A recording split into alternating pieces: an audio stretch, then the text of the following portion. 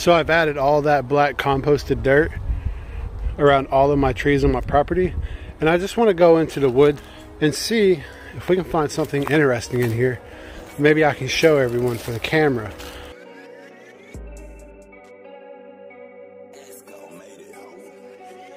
I'm Alex, I'm the host of The Great Outdoors. Today, inside of my hands, I have a beautiful yet small snake species.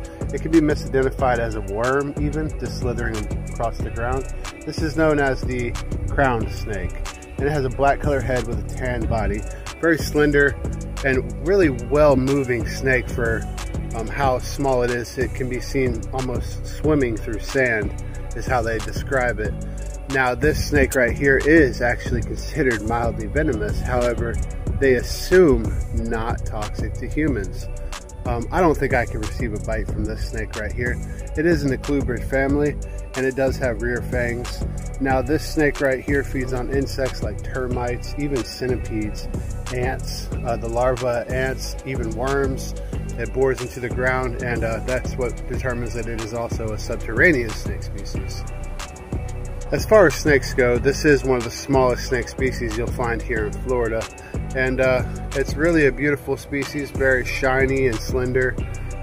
Just a unique species. And if you see this in your soils, that means you have pretty healthy soil, because they feed on insects, and insects are only going to be found in healthy soils. While the crown snake is distributed across the southeastern United States, there's actually several different species of crown snakes.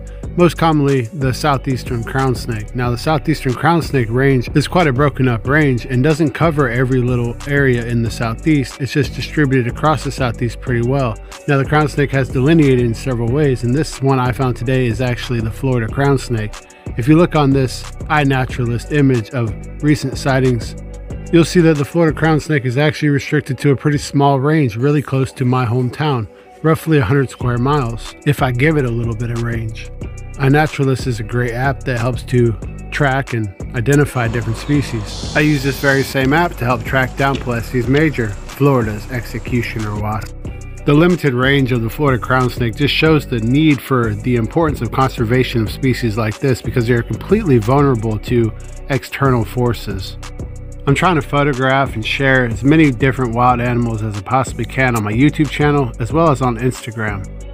I truly think this is important to help people understand and appreciate wildlife and not fear it or overlook it, especially the ones that have the potential to do you harm. Now, the crown snake is mildly venomous, however, they assume it is not venomous to humans. However, prey items, that's a different story. The venom this creature exhibits probably is used to subdue prey items. In a higher classification, these are known as centipede snakes because of one of its common prey items. And because it's venomous does not mean it is not prey to other snakes like the coral snake and king snake. So I'm gonna let this snake go and be on its way.